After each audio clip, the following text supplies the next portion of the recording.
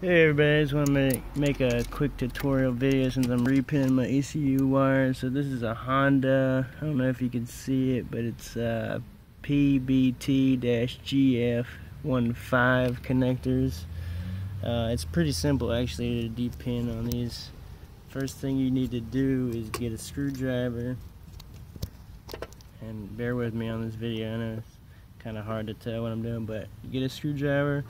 There's a white clip around the connector itself, and you just simply push up on it. This unlocks the pins, and you take paper clip.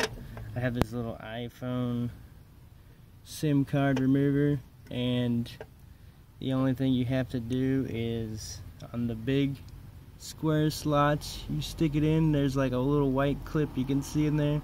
Stick it in, pry it up, and then you will simply, once you get that in there secure, pry it up, just give the wire a little tug, not too hard because you obviously don't want to break the pin, but it'll pop out the back just like this one did.